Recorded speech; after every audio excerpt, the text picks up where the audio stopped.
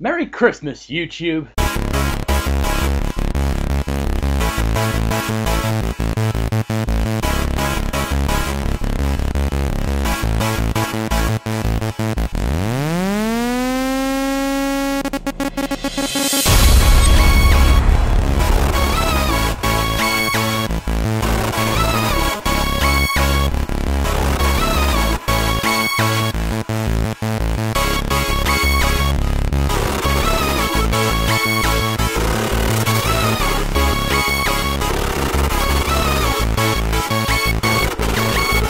Hello YouTube, I'm Darkest101 and welcome to my Christmas review.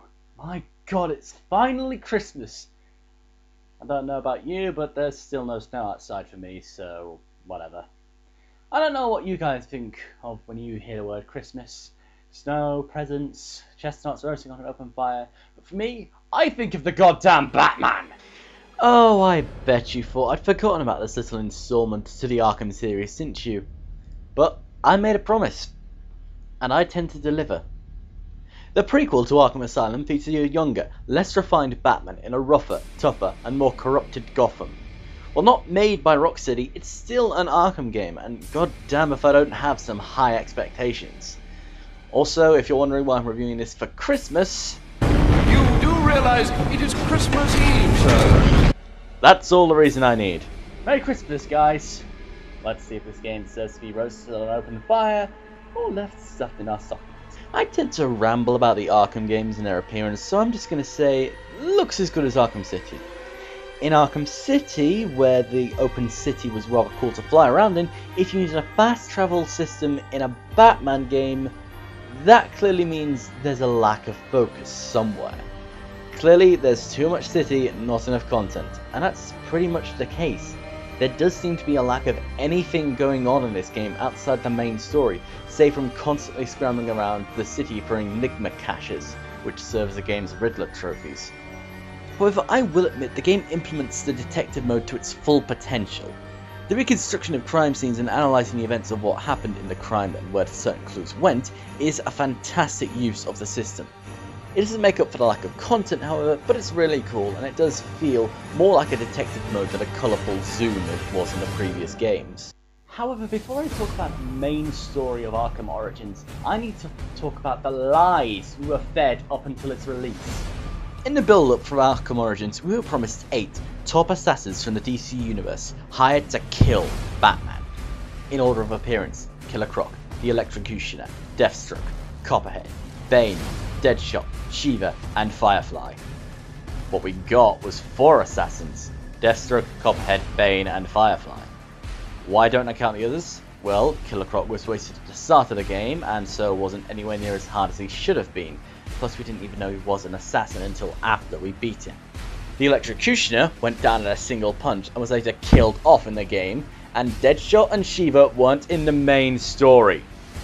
No, really, Deadshot and Shiva were shoved into 2 side missions, respectively.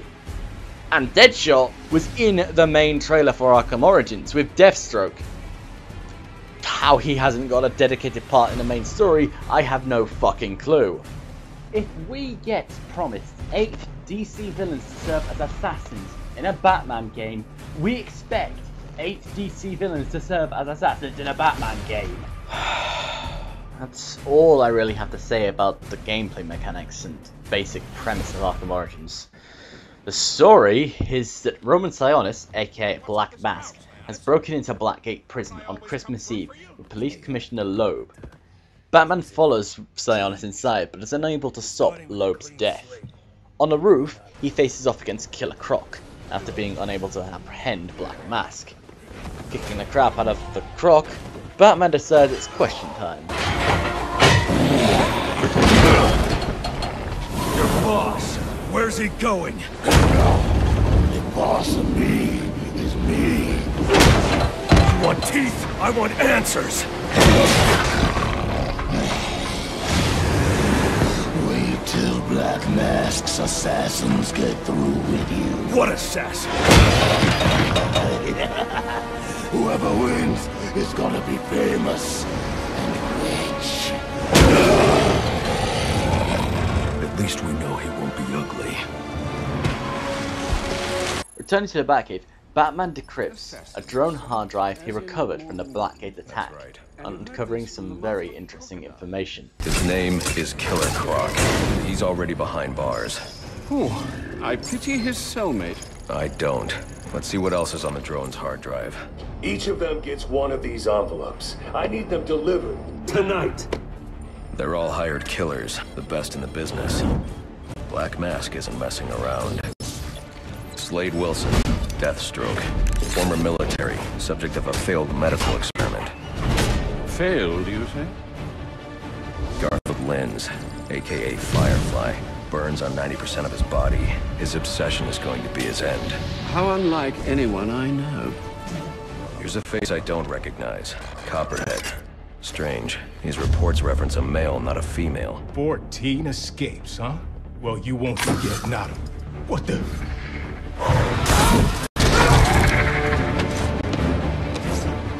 Floyd Lawton, aka Deadshot. Says here he's an expert sharpshooter.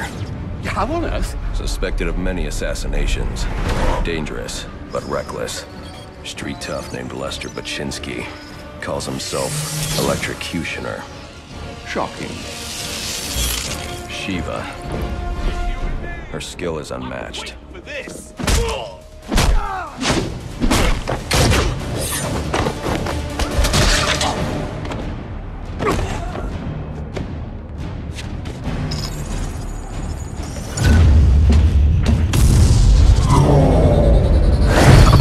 Bane, here in Gotham.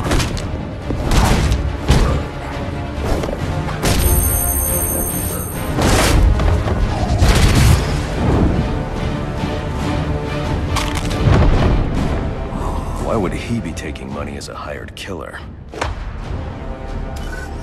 8 assassins after your head.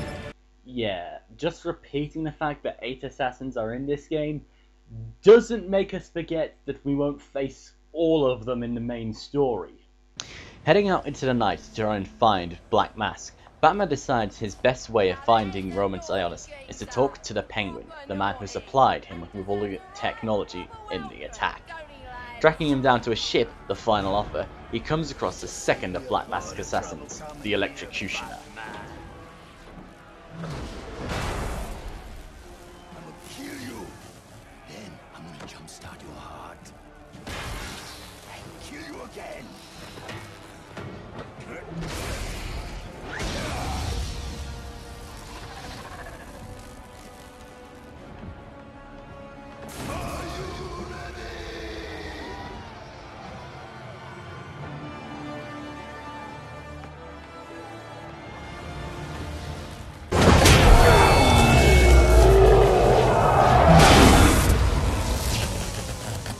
Who wants to show me where the Penguin is? Fail! After that pitiful excuse for an assassin was taken down, Batman finally reaches the Penguin's office before beating the crap out of the diminutive little prick. Now hold on. Hold on a bloody minute! I seen your act! I ain't done nothing you not done!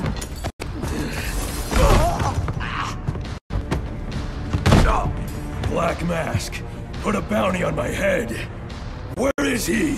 I don't keep tabs on every geezer with a grudge. You're not a popular bloke in this town. You're running out of time. Wait. Lacey Towers. There was a murder. It was supposed to be his same house. Or Black Mask. He's got problems of his own, I'd say. Someone broke in there.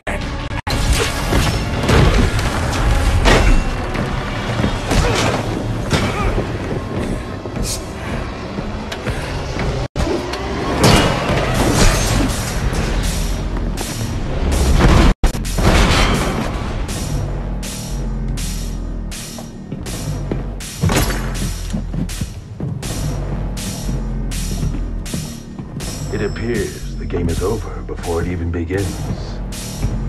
I'm not playing games, Slade. The boss fight with Deathstroke is woefully repetitive, however, especially if you are, like me, a badass with the Arkham combat system. As cool as it is to see such a versatile DC villain in the game, I feel like Deathstroke was wasted here. After defeating Deathstroke, Batman heads over to the crime scene in Lacey Towers that Penguin spoke of. After looking around, he finds some interesting evidence. Someone killed Black Mask, but this crime took place several days ago, and I saw Black Mask earlier tonight. The only answers I have raise more questions. Who is the Joker? Was he the killer here? Or is he one of the assassins? I have a body, an unknown shooter, and an unknown assailant who attacked the shooter. I need to match the DNA samples against the records in the National Criminal Database to identify who was in the room. If the Joker ends up being the villain of this game, I'm going to be pissed. So Batman, trying to uncover the identity of this mysterious Joker, heads out to the police HQ to try and hack into the police criminal database, only to uncover some mysterious goons planting explosives at the foundations. After having a brief encounter with Barbara Gordon, Batman heads out to the bank and finds Black Mask and his crew. Or does he?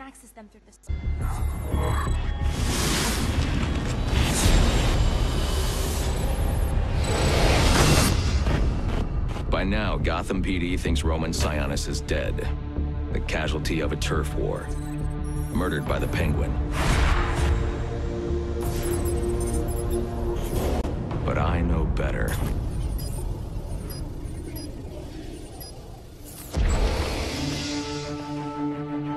Someone spooked Sionis' girlfriend, so he sent her to his safe house, which was anything but safe. Sionis showed up later, ready for trouble, and found it.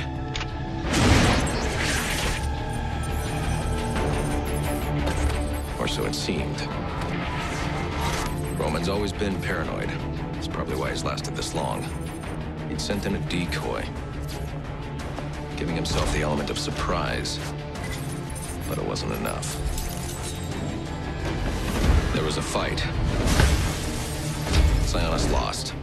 The killer didn't hesitate to shoot the decoy, but he wanted Roman alive to access the cash stored at the Gotham Merchants Bank. With Sionis under control, all that remained was to tie up loose ends. But it wasn't the fire that killed Sionis' girlfriend.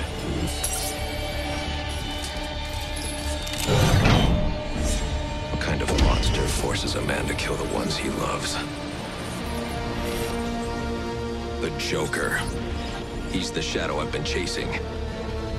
And now I know where he's going next. Gotham Merchants Bank.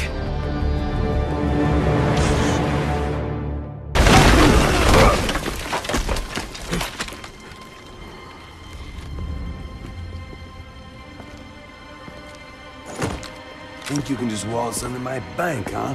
Roman, I'm here for the Joker. The Joker?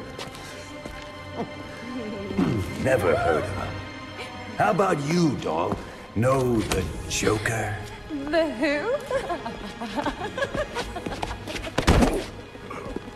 And you, sir? Name Joker ring a bell? You son of a bitch! You think you can steal from me? You got away with it? You're a dead man. Dead! Can't you just play along? You're insane!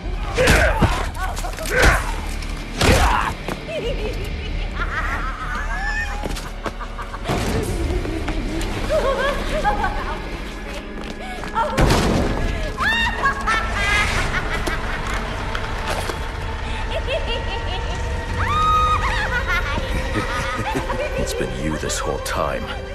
You hired the assassins. You've been running Sionis' operation. Well, technically it's my operation now. Isn't that right, boys? You've got me. Now let her go. Oh, life would be so simple if you were all I wanted. No, you're just a teeny little distraction compared to what I've got up my sleeve.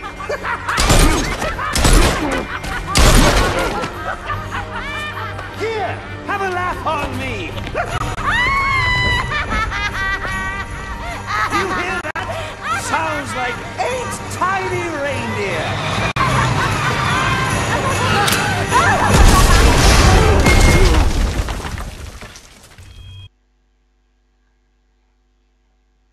Really? I'm sorry, I thought we were promised Black Mask as a villain to this game. I'm sorry, when did the Joker suddenly become involved in this? Why is the Joker involved in this? This game has just straight up lied to me. It's lied to me about Black Mask being the villain, lied to me about 8 fucking assassins. Is this even an Arkham game? So far I've seen very little as to anything that makes this in any way a prequel to Arkham Asylum. I mean, yes, later on we find out Bane is creating a new type of venom called TN1, obviously an early Titan formula, and during the end credits we hear Quincy Sharp petitioning to reopen Arkham Asylum, but besides from that, nothing seems to link up. This is a lie. It is all lies. There aren't 8 assassins as villains, Black Mask isn't the main antagonist, it's not an origin story for Batman, and it sure as all hell isn't an origin story for the Arkham series. However, Troy Baker does a fantastic performance as the Joker. This, without a doubt, is the best possible follow-up to Mark Hamill I could have ever hoped for. This is the voice of the Joker in his youth. I honestly believe that this guy I'm listening to right now is the voice of a young, raw, and unrefined Joker. I salute you, you magnificent voice whore bastard. Troy Baker's magnificent performance, however, doesn't change the fact that this game is all fucking lies. So anyway, after the Joker gets away, Batman chases after Black Mask to deduce where the Joker has escaped to. After tracking him down, Batman is ambushed by the assassin Copperhead. Second break. Do you think that'll make me talk? After what he's put me through, the torture, turned my men on me, stole from me, murdered my woman, he's my kill, not yours! I can control your pacemaker remotely. You want to see what 250 beats per minute feels like? You wouldn't.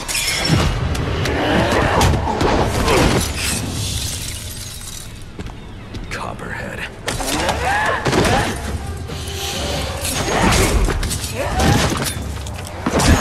Tell him and I'll pay you whatever you want. Make him suffer and I'll cover. An empty promise from a fallen king. I know about the Joker. Couple of freaks. You two deserve each other.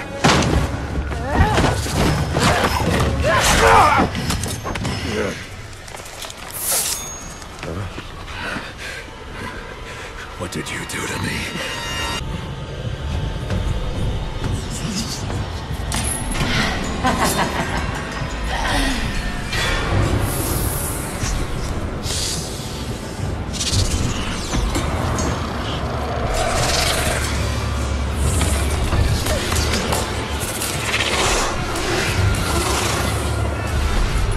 You are not gonna like what comes. You know, they say imitation is the best form of flattery. So, these guys must have been kissing Rocksteady's ass from here to the fucking moon with how much they have ripped off the previous games. Are you so chicken shit scared of being at least the teeniest bit original that you'll just rip straight off previous boss fights? This is literally the Ra's boss fight from Arkham City. I mean, think about it. Batman is stripping out on something that could kill him, hallucinating off his tits, and fighting multiple enemies that are just the same character. But most of them are just in his mind. So, after Batman finally manages to calm down and throw Copperhead into a truck, he tracks down the electrocutioner to the location of where the Joker meets with his remaining assassins. Hell, I don't give a shit anymore.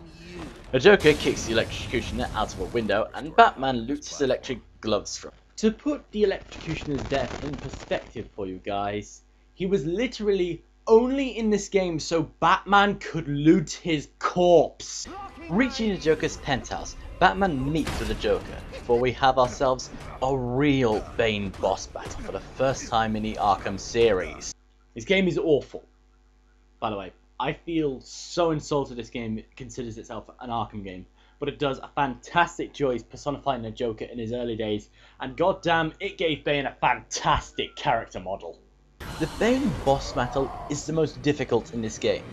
It's not a difficulty spike on the same level as the Supreme Hunter in Prototype, but it's definitely noticeable.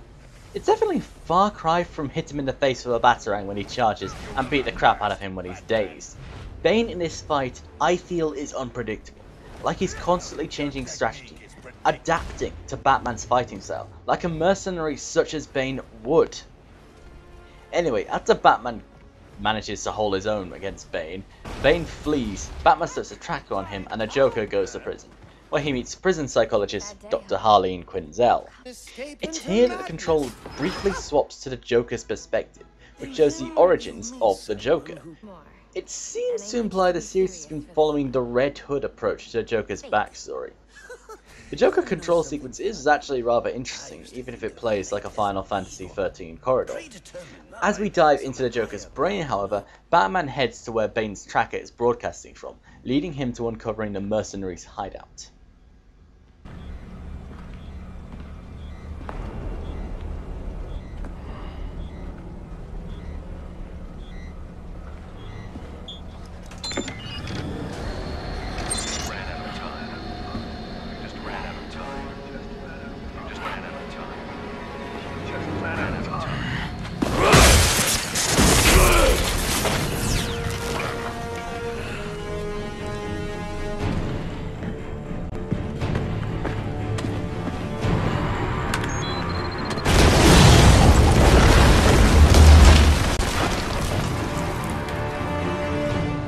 Bane knows who I am. You're not safe. Wait, so Bane knows who Batman is, but in the later games he doesn't. In Arkham Origins he knows who he is. TN1 causes amnesia. Is this setting up for some ridiculous, over-the-top, and potentially insultingly bad plot twist? Batman is quickly sidetracked from returning home, however, by the arrival of Firefly. After allying himself with Commissioner Gordon to save Gotham and defeat a pyromaniac, Batman returns to the Batcave, only to discover Bane has beaten him there and has left Alfred for dead. Batman, remembering his new acquisition from the Electrocutioner, restarts Alfred's heart and races back to Blackgate to stop the Joker from running amok.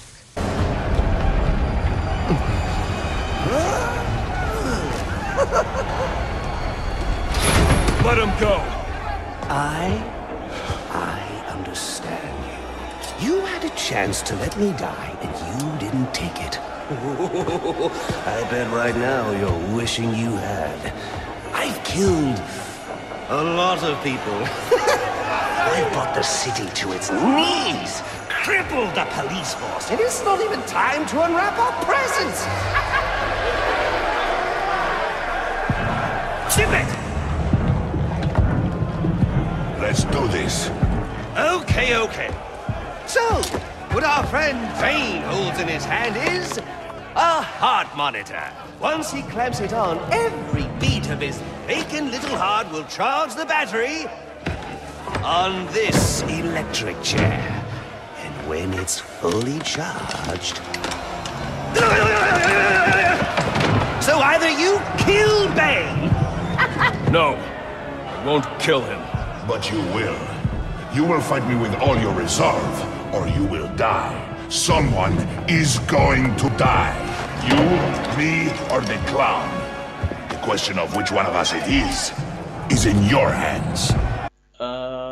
Can someone please explain to me what the hell this plan is about? I mean, Bane has no real loyalty to the Joker. He clearly doesn't care about the money, and neither does the Joker for that matter.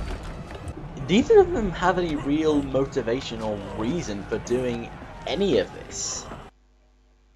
Okay, I guess the Joker doesn't really need any motivation for whatever the fuck he does, because he's the Joker, he gets away with anything. But Bane? I'm pretty sure he'd need some sort of incentive for doing this. Batman uses the Electrocutioner's gloves to shock Bane's heart into stopping, and, as soon as the Joker leaves, uses them again to restart Bane's heart. Bane is, for some reason, pissed at Batman's refusal to kill him. In his anger, therefore, he uses the TN1 formula on himself, which results in...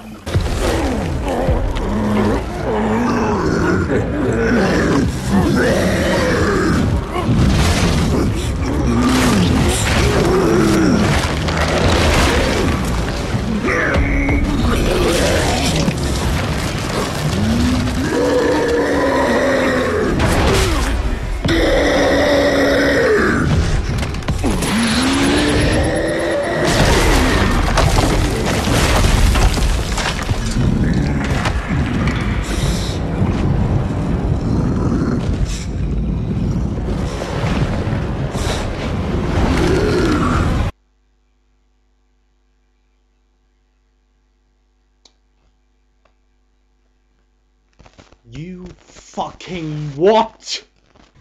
Please, tell me you did not just do that to Bane. Holy fuck nuts, really? He had a fantastic character model in this game, instead of a hulking brute from the previous two. Why the fuck would you decide to do this? Has this game just made it its mission in existence to piss me off? You know what? Fuck it. Fuck this entire game. Fuck it all. Batman knocks Bane the fuck out, strings a now brain-damaged villain up by his feet, and beats the crap out of the Joker and flies away. Thus concluding Batman Arkham ripoff. The story feels so sluggish playing through it. The game lies straight to your face, which feels like it just slapped you, and while the voice acting is pretty good in the case of Batman and the Joker, the lack of side missions and content in this game makes it feel boring as sin. And the way they just basically slap Bane at the end just pisses me the fuck off. Batman Arkham Origins is a decent game in terms of controls and gameplay aspects, but for the sheer lack of content, for the sheer insultingly horrific story, and just a general copy and paste job from Arkham City, it receives a dark rating of 32. Now that's not funny. So my Christmas review got a little bit angry there, guys, but I hope you enjoyed watching my Christmas review of Batman Arkham Origins. I've been Darkest101. You have been watching Darkest101 Reviews. Thanks for watching. Merry Christmas, YouTube.